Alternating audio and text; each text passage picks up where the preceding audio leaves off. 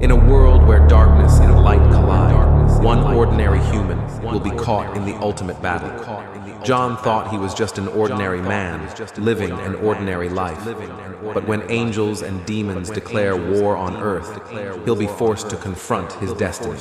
Now, in a world torn apart by divine conflict, he'll discover the power within himself to stand against the forces of both heaven and hell. But in this war, not everything is as it seems.